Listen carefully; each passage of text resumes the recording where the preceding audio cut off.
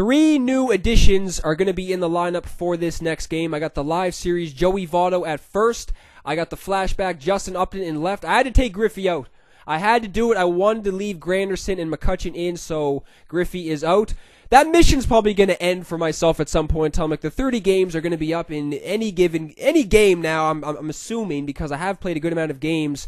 And I'm guessing that the 30 games is going to be up soon, so I may just wait until the 30 games are up and then just try and get the mission right when it restarts. But this flashback Justin Upton is very sick. It's kind of one of those weird cards where he has very good contact versus righties, but he'll have better power versus lefties, and his contact versus lefties may not be that good. So he does have 80 contact versus righties, and what was it, like 88 power versus righties. So that's very good hitting stats versus righties, 62 vision as well, which is definitely manageable. Anything above 60 is good if you ask me, especially with someone with 80 plus contact. And this Johnny Bench is also making the debut in this game. Look at those fielding stats. I'm just looking for a catcher. Even though Giovanni Soto has been doing very good for myself, like I've been surprised at how good the flashback Giovanni Soto has been doing, especially at the plate. I mean, this guy's been kind of not going off, but he's been getting, a couple base hits here and there, and much better than the flashback Jonathan Lucroy. So yeah, hopefully Johnny Bench and all these new additions can do something in this game, because yeah, man, I was just looking for a catcher who can possibly, with good blocking stats, even though, like I said, Giovanni Soto has very good blocking stats, and, well, not very good blocking stats, he's just been doing very good. He may not have the best blocking stats, but he's been blocking pretty much everything behind the plate. So yeah, hopefully all these guys can get off to good starts.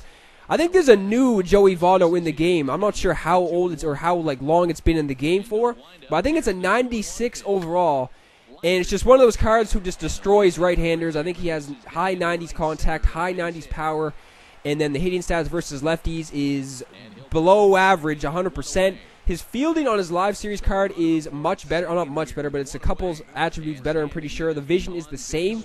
So the only difference between the live series VOTTO and that new flashback VOTTO, I think it's from 2010, is that he has much better power and contact on his flashback card, but on his live series, I think he has better hitting stats versus lefties on his live series than righties, I'm pretty sure.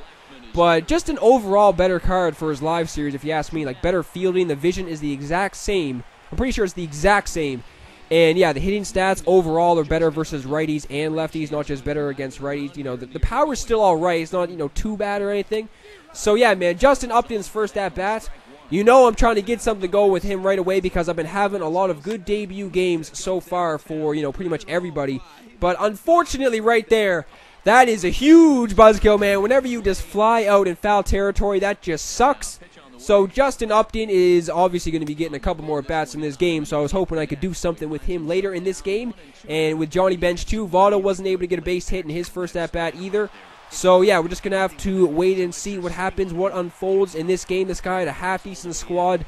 Nobody too crazy, although we did have the 92 Griffey. That was the only diamond in his lineup, I'm pretty sure. But D. Gordon starts this game off with a single up the gut. I got the flashback Matt Garza on the mound again. Able to get the speed off the bases right there. I'm pretty sure that was Tulowitzki. Double play, no further damage done. So Johnny Bench's first at-bat. I'm just going to be, this game I'm definitely going to be showcasing all the new additions, Bench, VOTTO, and the flashback Justin Upton. I'm probably going to do some more of the team epics too. And I'm looking to get Barry Larkin, man, because in MLB 16, I was doing very good with Barry Larkin. And he has 99 vision. I think his contact versus righties is only 70. But with 99 vision, that's going to be good. I think he destroys lefties. Like his contact versus lefties might be high 90s as well. So high 90s contact and 99 vision against lefties, that just destroys lefties 100%. I think his fielding is 80 with high 70s arm strength. And he has 89 speed too. So I'm definitely going to try and get Barry Larkin, man, because that was one of the first cards that kind of stood out to me when I was looking at the Team Epic missions, because like I said, I was doing pretty good with Barry Larkin in MLB 16, even though that was a good amount of time ago. I think I had Barry Larkin around the summertime last year, and then unfortunately my stupid ass quick sold him on a later date, and then I wasn't able to use him ever again, which was, that was just a huge mistake for myself, because Barry Larkin was doing good for the squad. He was hitting a lot of home runs too, I remember. I think his power versus righties on the card in this game is only like, it's very low. It may even be in the 30s or 40s, but he does have 80 power versus lefties or something. So yeah, I'm definitely going to try and get that Barry Larkin. Rendon. If I'm looking for anybody to heat up and just do something to try and make a case to stay in the lineup, it's Rendon. After the last previous, couple games, Rendon has been doing terrible in the field, making multiple errors. But this game, he started off with a double, but I wasn't able to cash in any of those runs that were on base. I think he walked the next guy too. So yeah, I wasn't able to score any more runs. This guy's able to get another base hit. This was just a strange / ugly play all around. So blocked by Johnny Bench, and then I didn't pick it up originally. Threw it to second base. For some reason, this guy got scared of second base and wanted to return to first.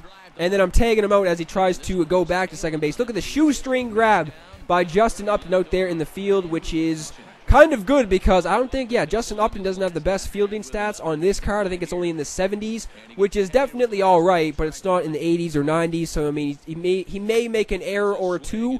Look at McCutchen, dude. I knew for a fact McCutchen was going to do something big in the first couple games. McCutchen is already 2 for 2 in this one with a double and a solo shot. So McCutchen is giving the squad the lead here in the third inning, 1-0 now. Joey Votto is back up. And first pitch swinging again, unfortunately, not able to get another base hit with Votto, or just to get a base hit with Votto. So he is 0 for 2 in this game so far. So Justin Upton, that was an ugly ass at bat. Like I said, biggest buzzkill ever when you just fly out in foul territory, especially with somebody you want to get going and just you want to have a good game with. That's not a good at bat for the first at bat. You don't want to be doing that. So yeah, this guy was starting me off with some stuff down and away. So you know for a fact he's going to go inside at some point in time. He's definitely going to go inside. Tries to right there. So looking at that one, 2-1 count now. I mean, this would be a good time to sit on the heat possibly.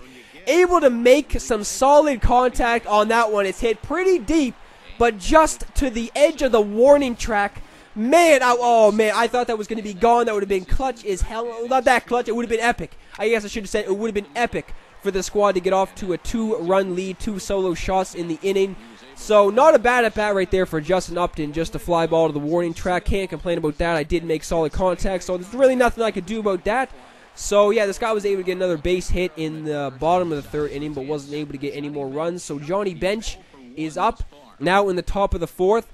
His first at-bat went all right. It was a pretty lengthy at-bat, so I mean, yeah, made the pitcher work a little bit, made this guy throw a lot of pitches. Right there, ground rule double, so Johnny Bench gets a double in his debut game, so possibly Johnny Bench can remain in the game. Look at Rendon. Rendon trying to make his case to stay in the lineup, that bastard.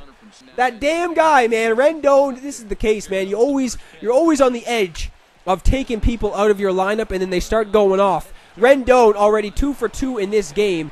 Able to cash in the run right there. Thank God Escobar has that speed, and I was able to get another run on the board, so now going up 2-0. Next inning now, Joey Votto is up on the top of the fifth. First pitch swinging again, able to get a single, so Votto and Bench are on the board. Just need to get Justin Upton on the board now, who is coming up to the plate right now. So, I mean, I was just hoping this guy was going to put in a lefty at some point in time. I mean, he paused right there, so I don't know. Maybe this guy was just trying to see if a lefty was coming, or I don't even know what he was doing. But either way, I am trying to get something going with Justin Upton in this game. I'm already 0 for 2, and like I said, already got some base hits with Votto and Bench in their debut games. But again, that was pretty decent at bat again. Didn't make him throw a lot of pitches or anything, but it wasn't a little weak fly ball behind home plate or something. So Justin Upton grounds out to shortstop. And that ends that inning. So next inning, I think I walked the first guy. He was able to make it to second base, and then right there hits a chopper, and he makes it into first. So this is when rallies get started, when strange-ass shit starts to happen. So D. Gordon is up. There's only one down, so, I mean, it would be very difficult to double up D. Gordon 100%. He would have to hit that very hard at somebody. Yeah, it would have to be a very hard-hit ground ball right at the second baseman or shortstop for even there to be a chance to double up D. Gordon at first. So around 3 or 4 pitches into this at-bat, he delivers. That is a line drive into left. He cashes in that run. There's still only one down. Nelson Cruz is up next. I was just saying, don't give up anything. Don't give up a home run right now or anything. I don't give up the home run, but that's a base hit in the left field. He cashes in 2. And, oh, man, this guy's taking the lead. So this is, I don't know, just rallies. Rallies are always being started in this game. Wasn't able to get anything other than that. But he's going up in this game 3-2, which is big for this guy because, yeah, I mean, the bats were, I was making some good swings, but I think I only had around 5 or 6 hits up until this point, so I'm still looking to get the bats going even more. Now we're in the top of the 6th. Rendon gets another base hit. So look at Rendon. Rendon is legit trying to stay in the lineup because if there's going to be another position I'm going to try and, you know, get someone else at, it's going to be third base. So Rendon is already 3 for 3 in this game. Escobar goes down swinging to end that inning. So now in the bottom of the 6th, he's getting another base hit against Glenn Perkins. That was the first batter Glenn Perkins faced in this game. So since he had a couple more righties coming to the plate, you know I'm putting in a righty. Kelvin Herrera is one of those sketchy guys. Don't give up a home run. I'm terrified as hell. Terrified as shit to face Nelson Cruz in this damn game, man. I'm telling you, I'm terrified as hell to face this guy, but he goes down swinging right there with 2 guys on base. So big out right there. Big strikeout from Kelvin Herrera. Joey VOTTO is up again.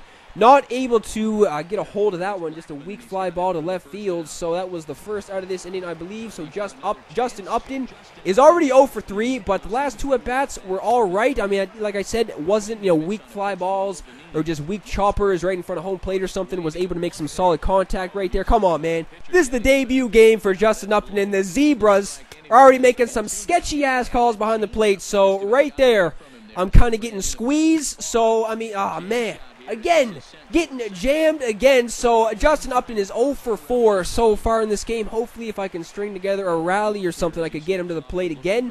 But VOTTO and Bench already having some, you know, half-decent debut games. Bench already has the double. VOTTO already has the single. So right there, trying to get a hit and run going. Wasn't able to squeak by D. Gordon at second base, so he throws Johnny Bench out. So I think everyone is 1 for 4 in their, Bench and VOTTO are 1 for 4 in their debut games, and Upton is 0 for 4. But yeah, it's all right. No panic.